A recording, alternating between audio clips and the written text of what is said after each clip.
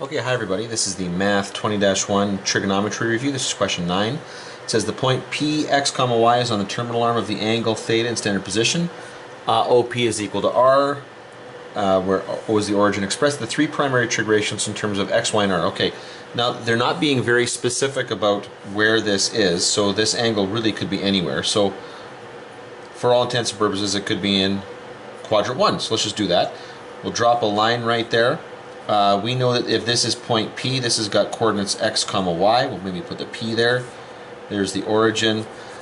And so what that means is this distance here would be x, this distance here would be y. I mean, that's what the point is, the coordinates are saying. And then the question also tells us that this is r. Okay, the distance from the origin to point P. Now putting that all together, that means the sine of theta would be equal to the value of y over r. The cosine of theta would be equal to the value of x over r, and the tangent of theta would be equal to the value of y over the value of x.